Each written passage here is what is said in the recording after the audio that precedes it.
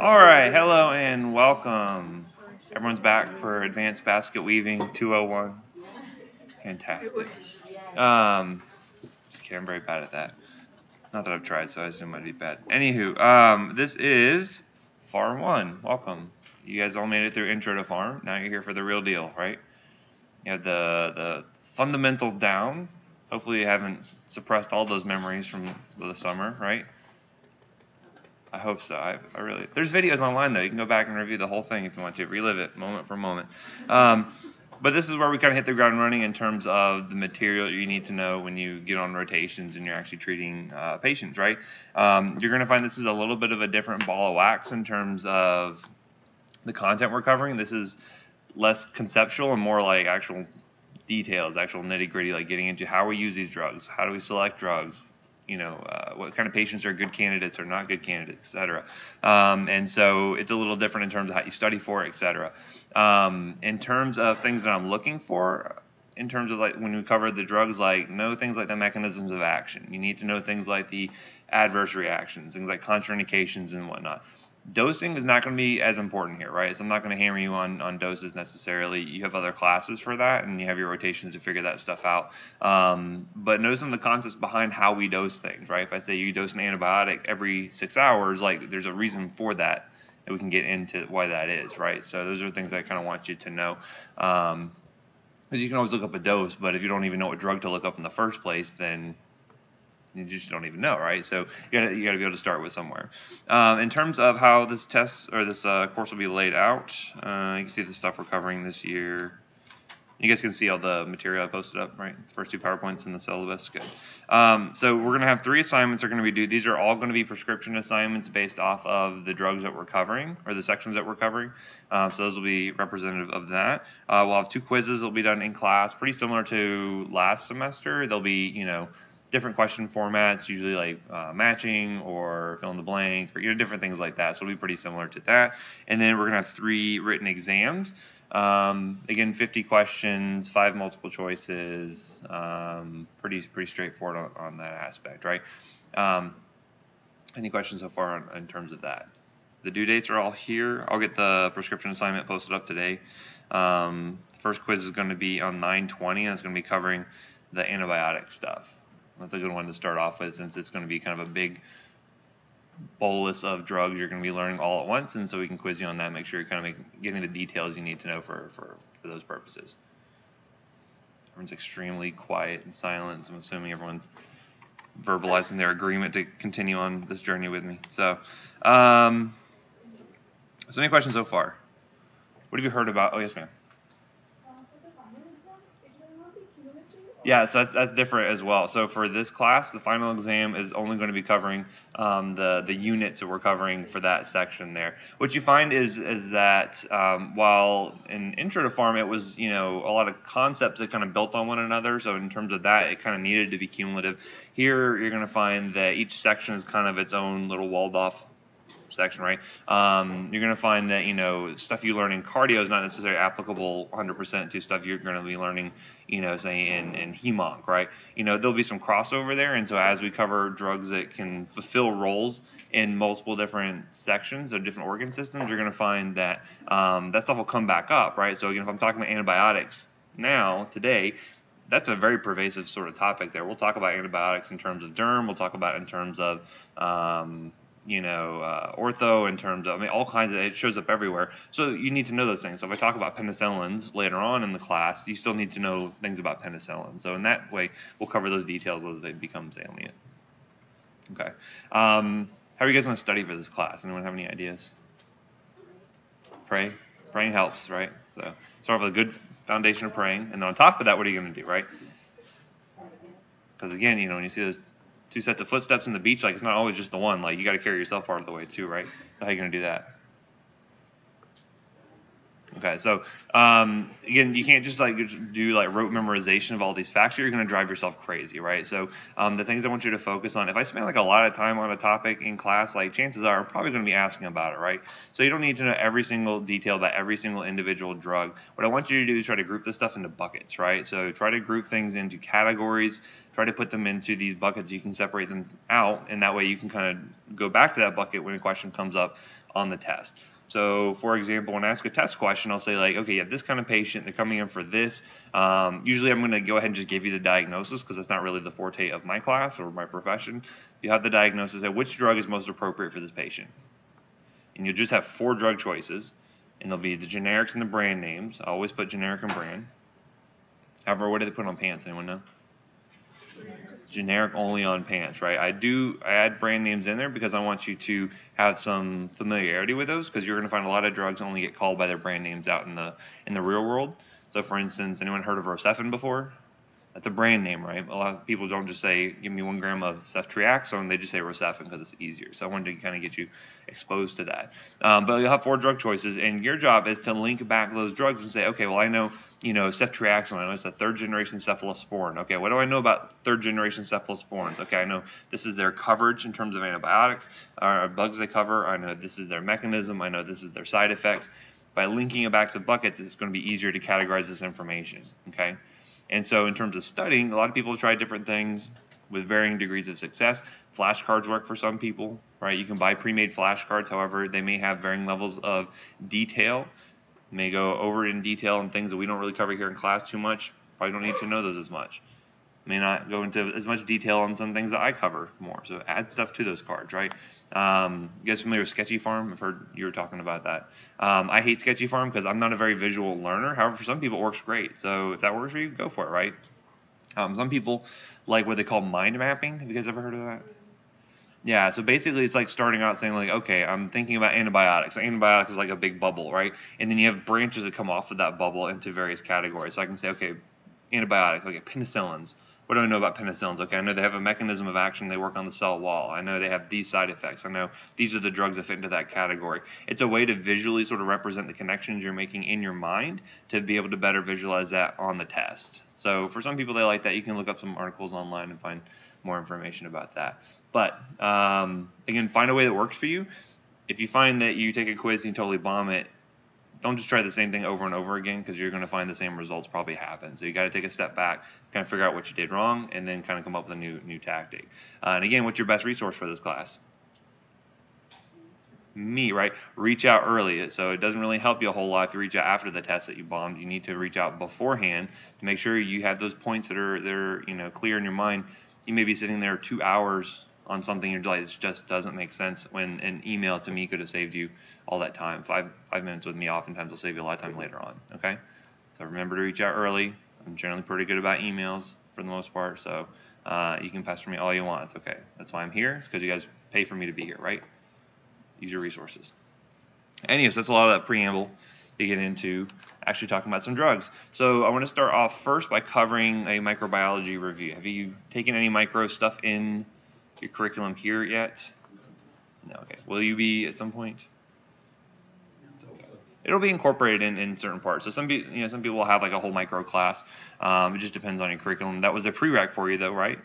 So you've had some passing familiarity with microbiology. I'm not going to get super in the weeds on this stuff. I'm going to talk about what we need to know in terms of the bugs and how we're going to be selecting antibiotics to treat those bugs, right? So colloquially, this is usually called the bugs and drugs section, because you're going to learn about the bugs and then what drugs used to treat them, okay?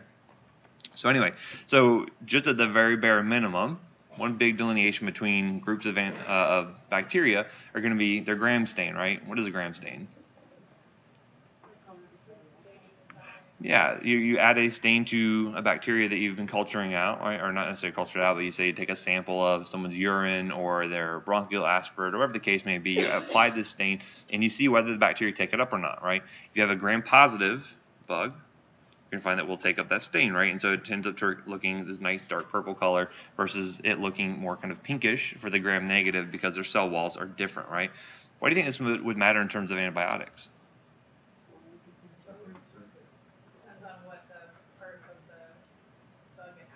100%, yeah.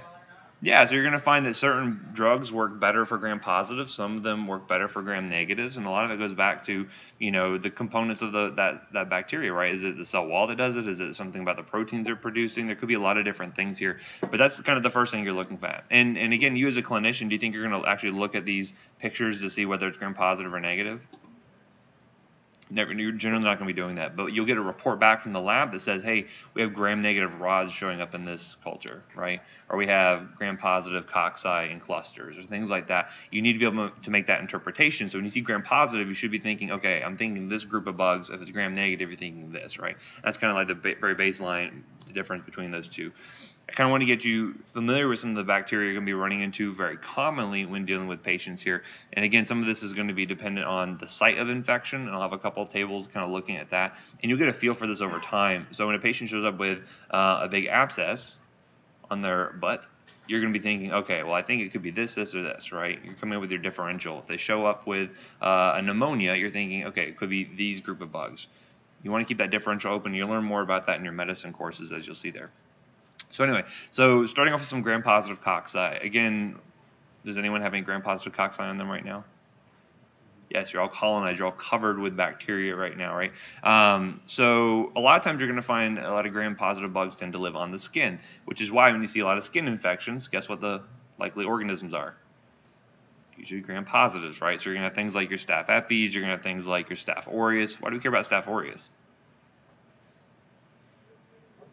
Can cause a lot of pretty serious infections there, right? So for instance, Staph aureus can be delineated into MSSA or MRSA. Everyone's heard of MRSA before, correct? What does MRSA mean? Methicillin resistant Staph aureus. What is methicillin? It's an antibiotic, right? So again, it was a penicillin type of antibiotic that we would use, and if the bacteria was susceptible to that antibiotic, then you can say, okay, well, it's MSSA, it's methicillin sensitive or methicillin susceptible Staph aureus, versus MRSA means it's resistant, right? Which one do you think is more worrisome clinically? Why the resistant one? 100%, right? It's harder to treat, right? We had to go with bigger guns in terms of antibiotics. I like to talk about antibiotics in terms of like weaponry for whatever reason. That's how I kind of associate it in my mind. So thinking about like regular old penicillins, like kind of like a slingshot, and then you have things that are more like a nuclear bomb in some cases, right? And we'll kind of go over those delineations there. Probably speaks more about me in my mind how that works than anything else. But you know, the association, the analogy will make sense in a little bit. But you got to use bigger guns when you're going up to these more resistant bugs. And resistance is going to be a huge issue as you're going to run into, because sometimes these patients that are medically complex, they're coming from the nursing home, they're going to have bacteria that you have almost no drug options available to you due to the fact they've become resistant to nearly everything else, right? And we'll kind of cover those. As I mentioned, Staph epi is a common skin contaminant. Very frequently, if you get like blood cultures, it'll come back saying you got Staph epi in there. Very frequently, that can be like a contaminant where it's not actually truly causing the infection. It just happens to come up. And why do you think that contaminates a lot of blood cultures?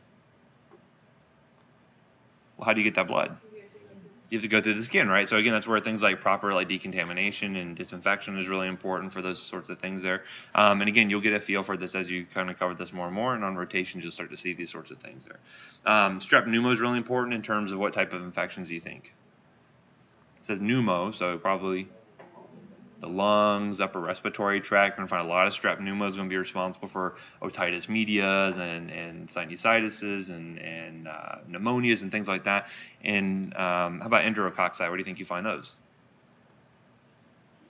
Probably in the GI tract, absolutely, right? So some of these things are kind of intuitive based off of the name, right? So if you know the suffixes and prefixes, you can kind of get a feel for where you're probably going to be finding these bugs here. Doesn't mean they always stay there, right? So for instance, why do you think I might find a urine sample that would have enterococcus in it? Well, how do you think they got from the GI tract up to the urine? Just the location, right? Think about the anatomy, right? And especially for females, you find that much more likely because, again, what is very close to the urethra? The rectum's pretty close there, right? So you can see that translocation of those bugs in some cases there. That's why you can see those those gut organisms potentially in a urine sample, right? So sometimes you can have cross-contamination, but think about the anatomy, think about the physiology. It kind of goes into some of this stuff. So now we talked about the aerobes, right? Now we have our anaerobes. What's the difference between those two? Yeah, one requires oxygen, one requires no oxygen, right? Anaerobes, which one do you think is harder to culture out? Anaerobes or aerobes? Anaerobes are actually a lot more difficult. You have to actually specifically order an anaerobic culture, because what happens if these bugs get exposed to air? They die, right? So again, that can be really tough. Sometimes you'll get a culture and there could be anaerobes there you don't even know about in some cases. But by knowing the type of infection you're dealing with, you know that certain things are more likely or less likely as it turns out. So as an example, things like Peptostreptococcus and Peptococcus, a lot of those like to grow in the mouth, right? So what kind of like presentation would I want to think about these kind of bugs, like saying showing up to the ER. So there was like a bar fight, someone got bit by a person. You just start thinking about anaerobes that grow in the mouth, right? You think that's silly, but if you go to the ER, guess what? You're gonna find this stuff, right? Especially go to Daytona during bike week. Crazy stuff happens out there. So I hear. Not brave enough to ride a bike, so I would never find out. But if you work out there, you probably see some of this stuff. Or animal bites, for instance, right? You find a lot of bacteria that grow in the mouth tend to be anaerobic for whatever reason. We also have things like the bacilli that tend to grow more so in wounds in some cases, and we can find this also in the GI tract. So in particular, Clostridium difficile. Why do we care about this one? It's C. diff, right? What's the big deal with C. diff? It's a pretty nasty sort of enteric bug. It's an opportunistic bug. Right? What do I mean by that?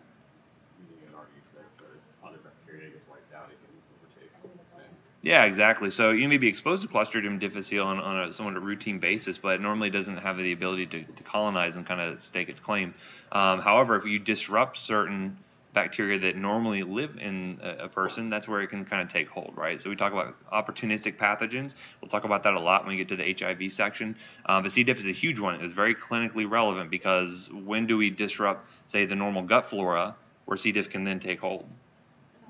You give it antibiotics, right? So this is a problem with frequent antibiotic overprescribing, especially for viral illnesses. You'll disrupt the normal gut flora because do antibiotics know the difference between pathogenic bacteria versus what normal flora is there? Can't tell the difference, right? It's going to kill indiscriminately. So you're going to find certain antibiotics going to be more likely to cause disruption of the gut flora. That's why sometimes you'll see people giving probiotics along with antibiotics, and you think, why am I giving probiotics and antibiotics? That seems kind of counterintuitive. A lot of it is due to that disruption of that normal gut flora, right? And so by doing that getting hold, you can see C. diff colitis, which can be very significant. You normally have very profuse watery diarrhea associated with this. People are getting dehydrated. They're not getting good nutrition. I mean, there's lots of problems that can develop from this, right? And it's because we're usually giving too many antibiotics. Other things. Now we have the gram-negative that you're going to be running into, and these are your gram-negative aerobes, so they do require oxygen here. The Enterobacteriaceae tend to be a very wide-ranging sort of group here. Anyone know where you might find these bugs showing up? So a lot of these can show up in things like the urine, right? So E. coli tends to show up, in the urine. You have things like, Proteus and Serratia. Typically, when you're thinking about the gut, you want to think about anaerobes, and you also want to think about gram-negative bugs, right? So again, that's why you frequently see a lot of these can show up. Things like E. coli, you think of being kind of like a GI infection. You can see in the urine too, because there is sort of that closeness in terms of proximity there. So those are ones you're going to run into pretty commonly. You tend to see resistance develop to these quite frequently, and so this is going to be a problem we'll talk about a little bit later. In terms of anaerobes, Bacteroides fragilis is going to be one notable one we'll talk about in terms of coverage. And again, we'll say like certain antibiotics cover this bug, but not this bug. We'll talk about that later. And then, certain things like Pseudomonas aeruginosa. Who's heard of that before? Okay, so why do we care about Pseudomonas? Be another really severe infection, so it's kind of on the level of something like an MRSA, right? So if you hear someone's got a pseudomonal infection, that's typically not a good thing, right? Usually the people have maybe a compromised immune system, or maybe they're constantly in contact with the healthcare environment, right? So you think about like people coming from nursing homes and things like that tend to pick up these really resistant gram-negatives, things like Pseudomonas, right? And so in some cases, when you have a patient who comes in that really sick, say they have sepsis, oftentimes we have to start what we call empiric coverage with antibiotics. Anyone know what that means? Kind of going with as broad a coverage as possible because you're saying like, I don't know what this patient is infected with. So how long does it take for cultures to come back? Anyone know? It could take a long time in some cases, right? Several days to a couple of weeks in some cases. And so in those cases there, you're going to find you need to start very broad and try to cover everything that could be likely to cause an infection in that patient, and then you scale it back. And we'll talk about de-escalation strategies a little bit later on. But if I have, say, that little lady coming from the nursing home who is septic, I'm covering for things like MRSA. I'm covering for things like Pseudomonas because those are the worst players that patient could be dealing with. And then as the cultures come back, as the patient gets better, I will then de-escalate, as we'll see. So that's a strategy we'll talk about a little bit later on. Okay. Other things like Stenotrophomonas, Acinetobacter, these are also going to be pretty resistant bugs that show up in the more kind of sick sort of patients you're going to see like in places like the ICU. a lot of times. And then other cases, you're going to run into things like H. flu, Moraxella catarrhalis. These are really notable in terms of causing a lot of upper and lower respiratory tract infections. So those are ones you're going to want to think about when we get to the ENT section a little bit later on. And then things like gonorrhea, Neisseria species will also fall into this category as well. And then we also have atypical pathogens. So these are the ones that don't really fit into the category of being either gram-negative or positive. And so you have things like chlamydia, Legionella, mycoplasma. A lot of times these can develop as sort of like respiratory infections. Does anyone know where Legionella comes from or where it got its name? Yeah, there's a Legionnaires conference, and so they had an AC unit that was colonized with this bacteria that they'd never really seen before, and it started causing a bunch of pneumonias. And so when they finally found the bug that was responsible, they named it Legionella. And so if you ever get like a board-style question, it says, oh, there's like a AC unit that was bad or something like that, like always think Legionella, always think Legionnaire's disease, right? But yeah, so again, these are a lot of respiratory bugs you're going to run into. When you hear like an atypical pneumonia, that's what they're referring to as being caused by sort of an atypical bacteria there.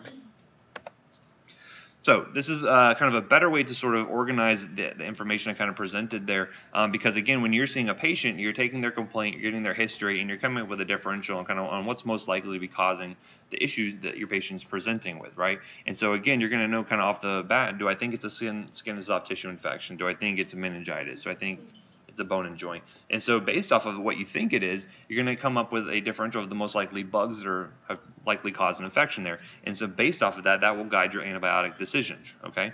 So for instance, when you see skin and soft tissue infection, you notice there's a lot of gram-positive bugs that you have to worry about, right? So again, frequently we'll find antibiotics are being used that will kind of cater more towards covering the gram-positives, right? Versus something like, meningitis, it's a much wider range here. There's gram-negatives, gram-positives. We may have to go with a broader spectrum of coverage and maybe use a couple different antibiotics in order to treat that. Sometimes these things are age-based, where you can find that if an infant comes in, they're going to have a different group of bacteria you're worried about causing meningitis than if there was a very old patient or, say, an adult patient. So again, sometimes age can play a role here. Thinking about the bone and joint, you see a lot of gram-positives, but, when do you think a gram-negative coming from, say, like the GI tract could be causing a bone and joint infection? Think about those patients that are chronically laid up. Right? What happens when you are laid up in a bed for a long period of time? Because decubitus pressure ulcers, right? What happens if that goes all the way down to the bone? Guess what resides around the butt? A lot of gram-negative bugs, right? So that's where you can start to see that some of those can then infect the bone there and actually can cause gram-negative, osteomyelitis potentially, right? So you got to think about the clinical situation and what could be causing this in your patient, right?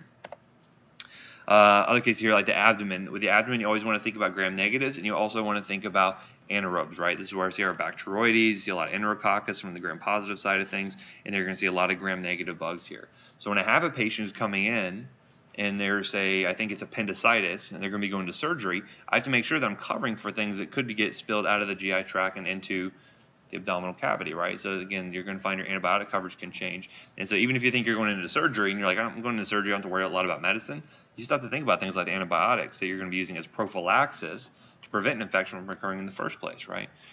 Urinary tract, again, you're going to see a lot of gram-negatives, though. But think about, does a patient have a catheter that's in place for long periods of time? Anytime you introduce foreign material into the patient, whether it's an endotracheal tube, whether it's going to be a urinary catheter, bacteria like to grow on that and then can kind of move their way into the body, right? So you can see things like gram-positive urinary tract infections because of an indwelling catheter potential, right? So these are things you run into. Again, upper and lower respiratory tract, you see kind of the typical three is strep pneumo, H. flu, Moraxella catarrhalis. You're going to run into these quite frequently, as we're going to see here. And again, the purpose is not to memorize this entire chart here, but this will become more clear as we get into these individual sections, and it will kind of bring it back into like, why do we choose this antibiotic for this infection versus someone presenting with something different? We choose a different set of antibiotics. Okay, this will make more sense as we get into those sections there. Now, when I say nosocomial, what does that mean? Something we gave to the patient, right? So, and I always tell people that like a hospital is the worst place to get better because again, it's colonized with all kinds of nasty bacteria, especially if you hang out in the ICU for too long. Frequently, the first thing me and my wife will do whenever we get back from a shift at the hospital is like just change our clothes, right? Because chances are you probably picked up something on your shoes or your clothes, and we don't want to go and hug our kids getting a bunch of MRSA smeared all over them, Pseudomonas and all that, right? You just don't want to do that to them. But you notice here that when you have a nosocomial infection versus, say, a community infection, which one do you think has more kind of virulent, really pathogenic bacteria? Probably the nosocomial ones, right? Because again, this is an environment where you're kind of putting on a lot of selective pressure. You're going to see a lot more nasty bugs like your MRSAs and your Pseudomonas and whatnot. But again, trends over time, you're going to see that may change, right? We're starting to see more community-based MRSA because we're over-prescribing antibiotics, and that MSSA that may have been there before, guess what? It gets converted over into MRSA when it then becomes resistant. So how do we choose what kind of antibiotics we're going to use for a patient here? And so has anyone ever heard of an antibiogram before? Wherever you go to work, I suggest getting familiarized with your antibiogram there, because this will actually guide a lot of your practice in determining what antibiotics you're going to use for what type of infection. So basically what an antibiogram is you'll take all the cultures from every patient that comes into your healthcare facility, whether you work in the ER, inpatient side, wherever, and they're collecting all those cultures there, and then they culture them out and they will test for sensitivity. So we'll talk about that in just a moment here to see how sensitive or resistant they are to different antibiotics. So here you can see the actual bacteria, and then on this side you're going to see the different antibiotics, and we'll cover all of these to some degree here in just a little bit. You can see the number of isolates they actually had here, and then these numbers here are the percentage of those isolates that were sensitive to that antibiotic. Okay. So looking at something like E. coli, you can see here varying ranges of sensitivities here. So when you were treating a patient, do you think you'd want to pick an antibiotic that had, say, a 65% chance of that bacteria being sensitive, or do you want something maybe has like 96% chance? 96. Probably 96, right? You don't want to tell your patient, hey, there's a 65% chance that I'm right when I'm giving this antibiotic. It's going to treat that bacteria. You want to do that, right? You want to be a little bit more sure than that. So again, these are things that will kind of guide and dictate what type of antibiotics you're going to be dealing with.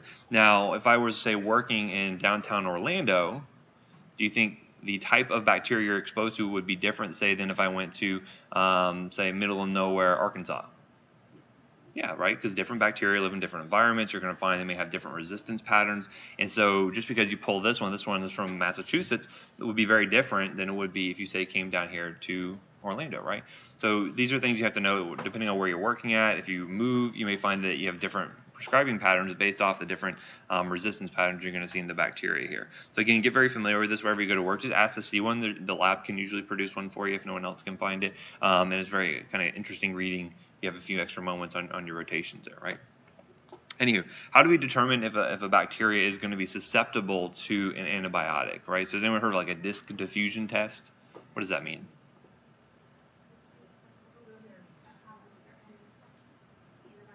Okay. Okay. That's exactly it. 100%, right? So we're going to culture out the bacteria, right? So we get an agar plate and we have it all cultured out here, and then we'll place these little discs that have different antibiotics in them. And so what you're looking for is that zone of inhibition, right? So again, how wide of a zone is there where the bacteria are not actively replicating? So for something like this drug probably works pretty well for that bacteria, right? Because you're going to notice this nice clean circle around it where nothing can really grow at that point, right? And where do you think the concentration of drug is highest? Yeah, on the disc, and then as you get further and further away, it's diffusing, right? You get lower and lower concentrations, right? So you're seeing like how far of a circle can I make there where before the bacteria can kind of overcome that and they just keep growing, okay? There's going to be what we talk about as being the minimum inhibitory concentration. If you ever see that term MIC, that means that concentration you need to hit of that antibiotic to keep that bacteria from growing. Okay, from actively replicating. That'll be an important concept we'll cover in just a little bit. So, for instance, this one looks like it'd be probably pretty susceptible to that antibiotic. What do you think about this one? Not as, maybe like what you consider intermediate, right? So intermediate is not usually something you're looking for. You want something to be really susceptible when you're choosing antibiotic for that patient there. What do you think about this one here? Right, it's not effective at all, right? Be pretty much resistant completely to that drug. So I would not use this drug to treat this bacteria, but maybe this one or this one, whatever it happens to be, would be a better option for that patient. Okay, that makes sense? Another way you could do that here is where you can actually get individual drugs, and you'll see that you have varying levels of concentrations of those antibiotics, and you can see where exactly you start to get that inhibition here, right? So you notice here at the very bottom, you're probably going to get the lowest concentrations where the bacteria can continue to grow, but as you get further and further up, as concentrations get higher, you're going to see better bacterial kill and better inhibition there. So sometimes I can tell you specifically what the MIC is for that particular bacteria for that particular drug, okay? So again, just useful information. And again, you're not going to be looking at these, but when you get those reports back from the lab, that's essentially what they're doing, is they're trying to determine how susceptible are those bacteria to the antibiotics. So how do we control resistance of these bacteria? When you practice, you give you a nice little set of darts, and they say, okay, you just basically throw in whatever it hits. That's how you're going to treat your patient, right? No, we're going to be a little bit more guided than this. But why do we care about resistance, right? What is this a big problem?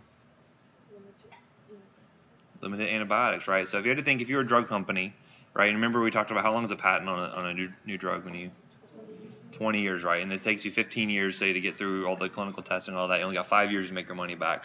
Would you rather market a drug that maybe can treat something like diabetes, which affects millions and millions of people in the U.S., or would you rather target something like a bacteria that maybe only affects, say, a couple, maybe tens of thousands of people in a year? Probably the diabetes thing, right? So you tend to find there's a lot more marketing push towards medications to treat those things that are much more common, because it tends to be much more lucrative, as it turns out. So there's not a huge push for producing new antibiotics. And again, drug development is hard. It's expensive. We know that. And so because of that, we are rapidly running out of options in order to treat these patients here, because they're more and more becoming resistant to the drugs we have. Every year you may get 1 or 2 new antibiotics, but again, it is a very slow process as compared to something to treat hypertension or diabetes or hyperlipidemia, all those other things that are quite much more common in your patients there. But problem is we're getting much more resistant bacteria here. So for instance, with the gram-positives, certainly higher incidence of MRSA popping up here. You have things like VRE. Anyone know what that stands for? Yeah, that's right. Vancomycin-resistant enterococci, right? So again, these are going to be gut bacteria that are resistant to vancomycin, and we'll figure out vancomycin is actually one of those bigger guns we're going to talk about. It's really good for things like MRSA. And then you have VRSA. You know what that stands for? Yeah, so it's like, I made this bad analogy the other day, but anyone ever play Pokemon? Maybe they still do. Right. It's like when you have like that little Bulbasaur and it turns into like an Ivysaur, and then it evolves into a... No, what I'm talking about. You can look it up, right? To Venusaur, right? This is like MRSA, right? MSSA starts like that, and then it evolves into MRSA, then it evolves into VRSA. It's bad news, right? Like, you don't want to do that. So because of that, we're seeing much more resistant bacteria that we're running out of antibiotic options for. Usually it depends on the setting, right? So again, if you're working up in the ICU, you're much more likely to find it there, because you're getting those patients that are coming from healthcare environments. You're having patients who are on long-term ventilation, right?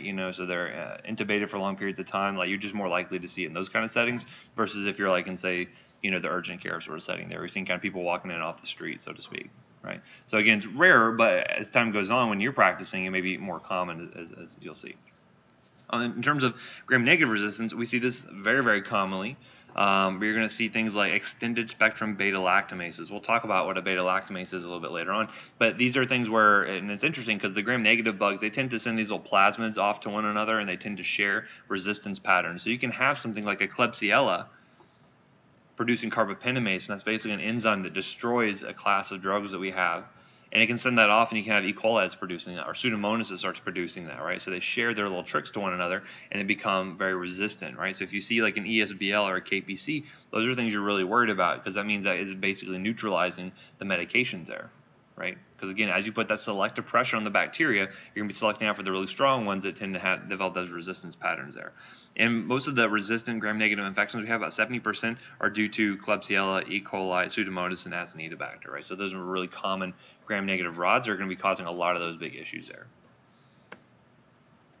And again, what causes resistance to occur? A lot of times this is basically due to indiscriminate sort of antimicrobial use. So if you have a patient presents to you, say in the urgent care, and they've got the sniffles, and they say, I want an antibiotic, I want a Z-Pak, and you think it's viral, is that going to be easy conversation?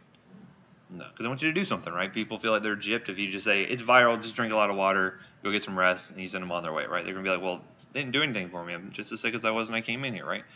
People feel like you're doing something when you give them an antibiotic prescription, but that's incorrect, right? So again, that's why you're going to be really good PAs and not do that. So not following guidelines, right? So not following the first line recommended treatments or second line recommended treatments, right? Double covering, anyone know what that means?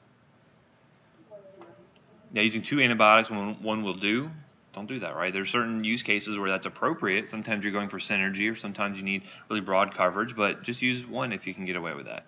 Not de-escalating or streamlining therapy. That's where I talked about when you have a patient you don't know what they're infected with. You start with very broad coverage, and then you narrow it down based off of what those cultures come back as.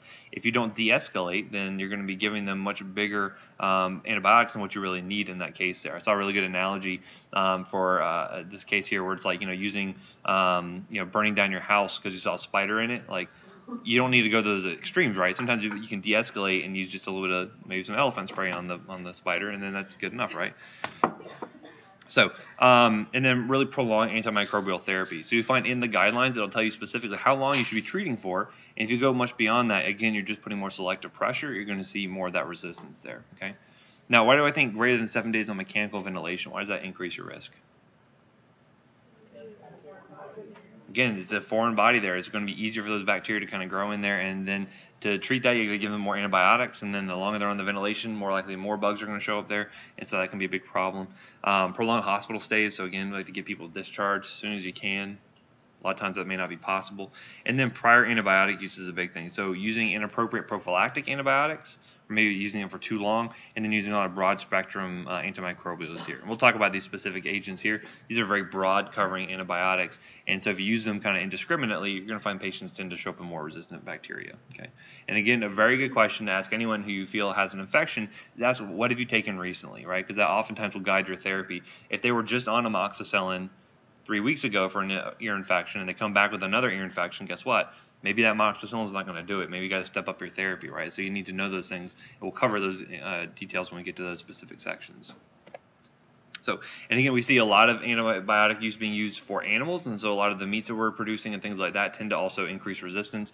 You do see more multi-drug resistant bugs and this MDR as a result of animals getting way too many antibiotics.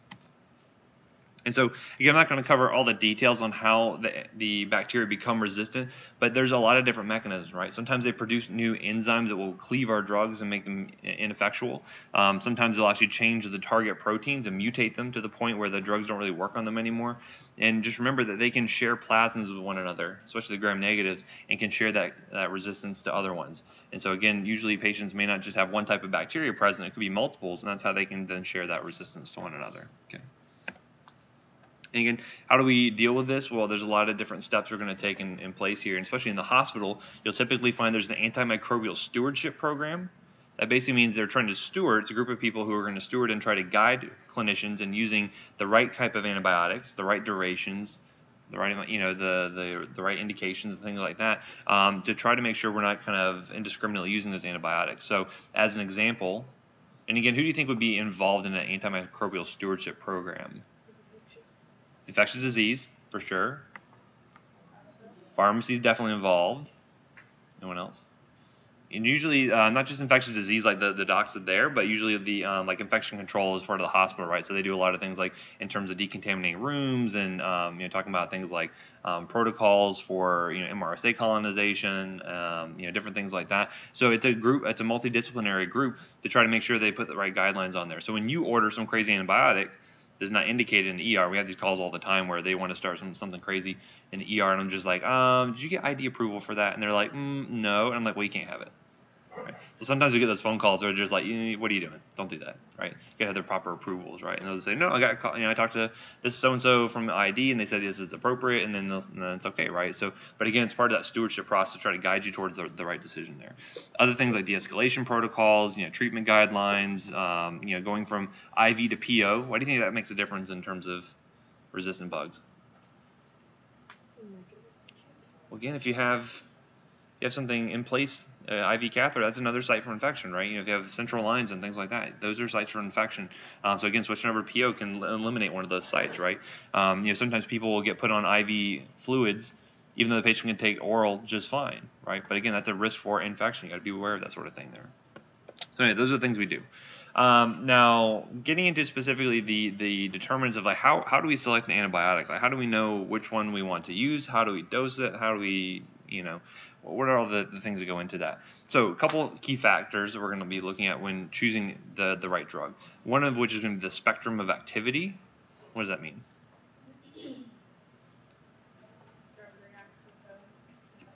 Yeah, what bacteria does it cover, right? Does this cover MRSA? Does it cover Pseudomonas? So what does it cover? The pharmacokinetics. Most of you thought you could probably dump all that information, right?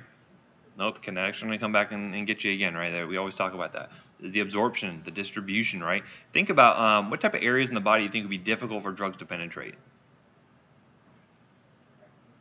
The brain, yeah, absolutely, right? So if you have a patient with meningitis, certain antibiotics have an easier time crossing that blood-brain barrier than others do, right? Especially when you think about the meninges being inflamed, that actually makes it easier for some antibiotics to get across, right? Because those little gaps between the cells get bigger when it's inflamed, and some antibiotics can get across a little easier. So that's a particularly difficult area for drugs to penetrate. Any other areas you might think of? The lungs tend to be another really hard one as well, right? So we're going to find that certain antibiotics cannot be used for lung infections, either because they get inactivated or they just don't penetrate very well. What if you had a drug that was metabolized completely in the liver? Do you think that'd be very good for a urinary tract infection? No, right? So again, this is how the kinetics actually come into play when deciding what kind of antibiotic we're going to be using here. So those are all going to be factors. Pharmacodynamics. So again, we'll talk about whether something's bactericidal versus bacteriostatic, and we'll know the difference between that is. Cytal is going to kill it, right? So again, does it actually directly kill the bacteria, or when it's a bacteriostatic, what does that mean? It basically prevents them from replicating, right, from undergoing mitosis. So at that point, how do you get rid of that infection? Yeah, don't forget your body has an immune system, right? So again, you're working in concert with the body's own immune system to deal with that. But think about, what if you have a patient with a weakened immune system? Would you rather use bactericidal or bacteriostatic drug? Right, something's bactericidal, right? So again, that's influencing our decisions on what kind of drugs we're using. We'll talk about time versus concentration-dependent killing. That's going to do a lot to inform how we dose the drugs in terms of frequency. So if we're dosing something every 24 hours, or is it every 6 hours, right? Those are things we'll talk about. And then the toxicities are a big one as well, okay? A lot of these are going to cause a lot of nausea, vomiting, diarrhea. Why do you think that is? It disrupts the normal gut flora, right? So you're going to see a lot of diarrhea with these. Some of these are more likely to do that than others, as you'll see. But you can see skin toxicities, hematologic toxicities. We'll get into those. And don't forget, a lot of these are renally eliminated. And so you have to watch renal function. You have to watch for your dosing for that. And again, some patients are very unstable in terms of renal function. You may have to go back and check day to day to see how their function is changing, to see if you need to change that dose, right? There's really sick ICU patients with like sepsis or something. And so not only that, but then some of the antibiotics are nephrotoxic. And so again, you have to watch for that sort of thing to see how it's influencing their function. So, as I mentioned, with the bactericidal versus bacteriostatic, again, the bactericidal ones are such that they're disruptive enough where it just directly kills off the bacteria itself, right? So you think about things like drugs that open up the cell wall of the bacteria. That sounds pretty deadly, right? If I opened up your skin, you'd probably die as well, right? So you can kind of think about it that way. Not that I would do that to you guys. I like you too much. But things that are cell wall active, you're going to find tend to be much more bactericidal. Things that maybe disrupt DNA enough to where it actually triggers apoptosis in the cells, that's probably bactericidal too, right? However, you're going to find that there's some drugs that are bacteriostatic where they just inhibit the further replication and further function of the bacteria. So think about things like, if I were to stop you from producing new proteins, is that going to be directly, killing effect for the bacteria? Not really. They can't produce new proteins. They can still probably truck on for a little bit, but then eventually you're going to have that immune system kick in and eventually take over that. So we'll talk about those details in just a little bit here. And then concentration versus time dependent is another important concept we're going to look at here. Bless you. So basically, when we say concentration dependent killing, that means we're shooting for the highest possible concentration that we can get, and then we let the concentration of that drug fall. Okay. Now, when I mentioned the MIC before, what is the MIC? The minimum inhibitory concentration. You're going to find there's certain antibiotics we can give really big doses of, and even though the drug concentration drops below the MIC, the bacteria still kind of don't continue to replicate for a little while. That's what we call the post-antibiotic effect. I kind of call it the shock and awe sort of phenomenon, where you give them such a big dose, they kind of get shocked into not replicating any further, and then even though the drug concentrations drop down pretty low before your next dose, it's okay, the bacteria don't continue to replicate. That's what we call concentration-dependent killing. I'll show you some graphs to make more sense of that in a little bit. Versus time-dependent killing, these are antibiotics you want to keep above the MIC for as long as possible. Ideally, it'd be 100% of the time, but knowing that we can't really do that, maybe 40 to 70% of the time of that dosing interval, the drug concentration should be above the MIC. Okay? If they start to drop below the MIC, guess what? Bacteria are going to start to replicate again. Okay? This means that you have to use something like a continuous infusion, or something like very frequent dosing, maybe every 6 hours or so. Now, what's the problem with using a continuous infusion of a drug? You could, but you can adjust for the dose and all that. But think about just the logistics of having one line that is constantly being taken up by that drug. What if you need to get fluids? What if you need to give other antibiotics? Depending on IV access for the patient, that may be really difficult, right? Maybe you have to add extra lines just to be able to get other drugs into the patient, right? And obviously, a continuous infusion is not going to be good for outpatient use. Okay, right? So think about some of the logistics of doing these things there. So frequent dosing is going to be common when looking at the time-dependent killers.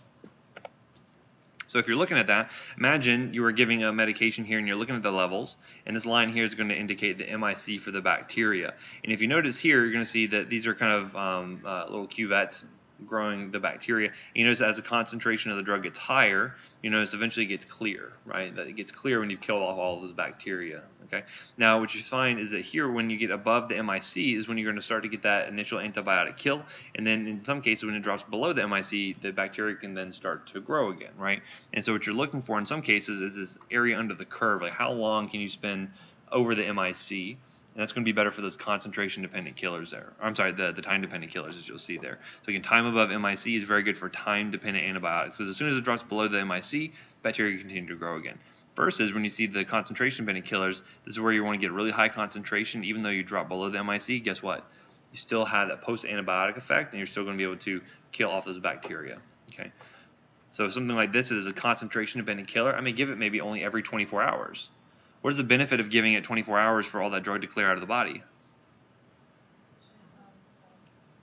Compliance, yeah, so you're giving it less frequently for sure. But just the levels of the drugs, you're getting close to zero. That means you're not accumulating a lot of drug, meaning you're getting less toxicity potentially. Sometimes if I have to give a drug very constantly, you see that you try to keep it above the MIC for as long as possible. You can see accumulation, and potentially you can see that toxicity that can develop there, right? So there's some concerns we'll have. We'll look at more details on that.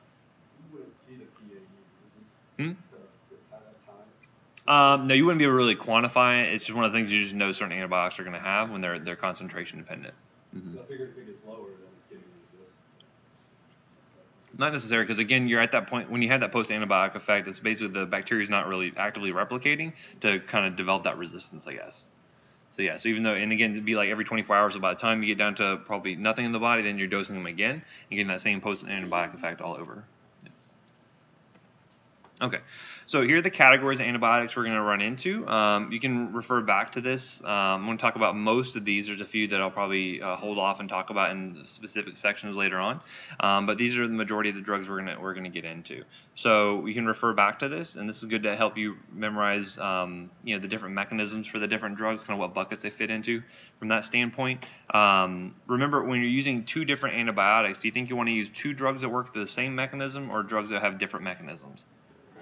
Yeah, you want to have synergy there by choosing two different mechanisms. Sometimes we'll actually have a combination of drugs. One may work on cell wall synthesis to disrupt the cell wall, and then allows other antibiotics to get in and actually work better on things like the ribosomes, right? So again, think about that in terms of synergy. Different mechanisms is always going to be preferable to using the same mechanism, as you'll see. Okay, so let's go ahead and we'll do a 10-minute break. We'll come back and then go on to the next section. Oh, yes, ma'am. Slide 23 says no PAE. What does that mean? Slide 23, which one is that? That one?